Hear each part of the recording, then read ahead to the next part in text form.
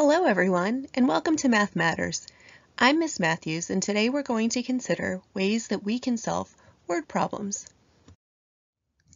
You will just need paper and something to write with. I'll give you a minute to gather those materials.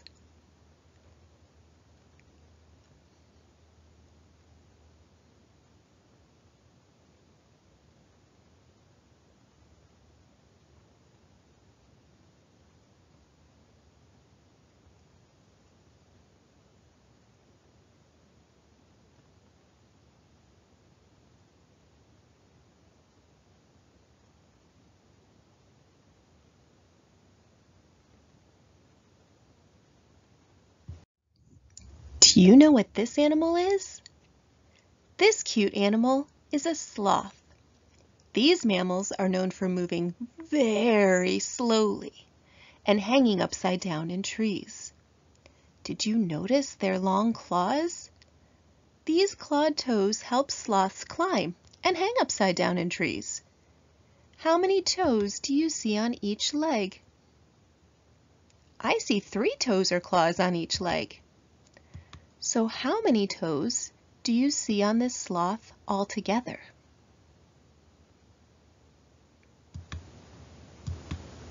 That's right! This sloth has 12 toes altogether. I can count them by threes. 3, 6, 9, 12.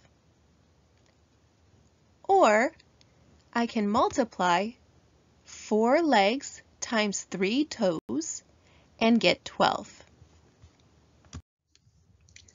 Let's look at this problem. We know that 3-toed sloths have 4 legs. Do you remember how many toes one sloth has in all?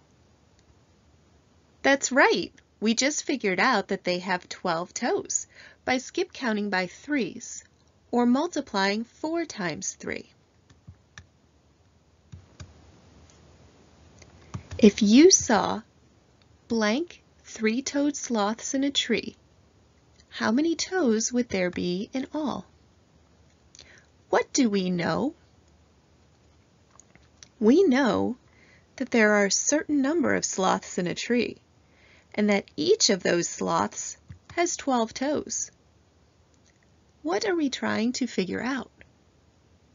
How many toes one sloth has? No, we already know that. One sloth has 12 toes. We are going to figure out how many toes all the sloths in the tree have all together. So, if you saw 4 3-toed sloths in a tree, how many toes would there be in all? Go ahead and solve this problem on your paper. If you finish, try solving it in a different way.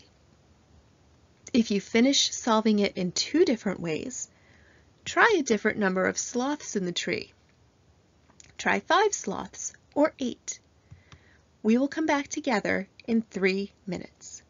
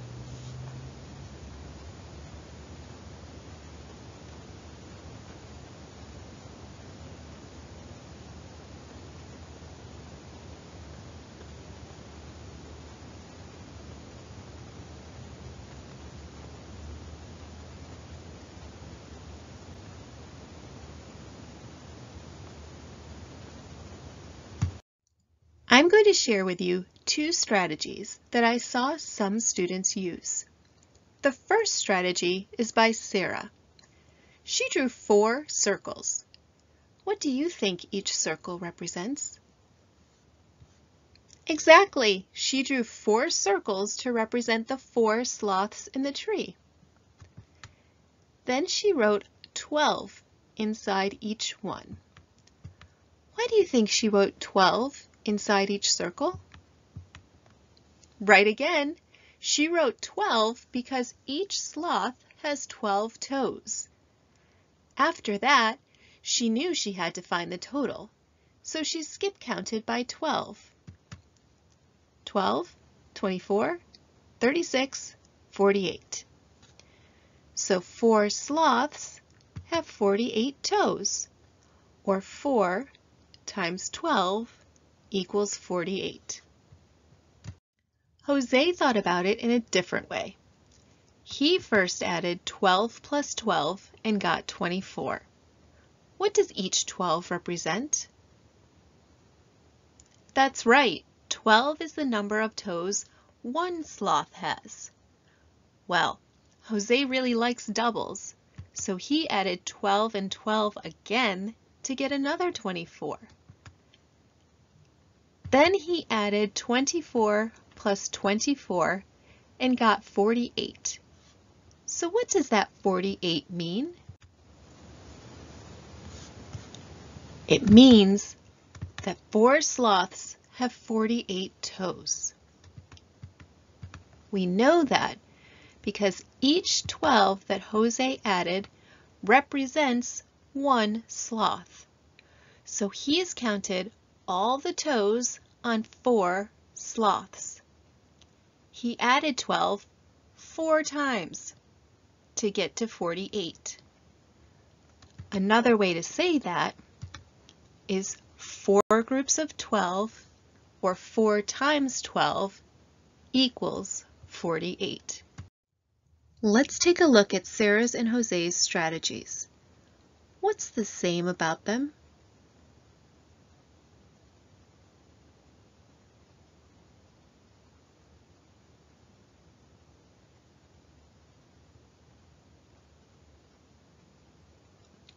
Did you notice that they both used 12? Why did they do that? That's right, because one sloth has 12 toes. What else is the same?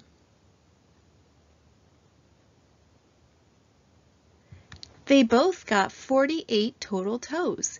Yes, they both came to the same total at the end. What's different between Sarah's and Jose's strategies?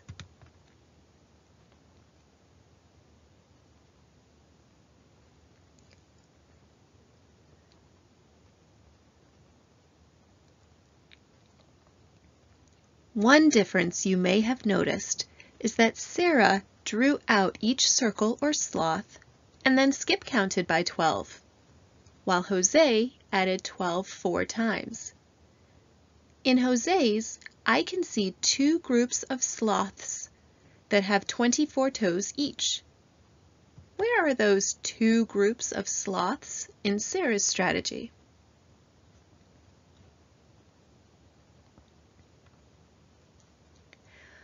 Well, there are 2 sloths here and 2 more sloths here. That's the same as the 24 and 24 in Jose's strategy, right?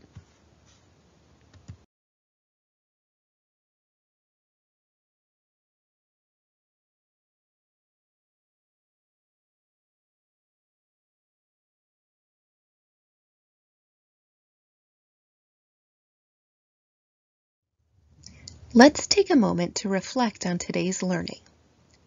What is something you feel good about with multiplication? What is something you are still wondering about? Take some time now to share out or write down your thoughts to those questions.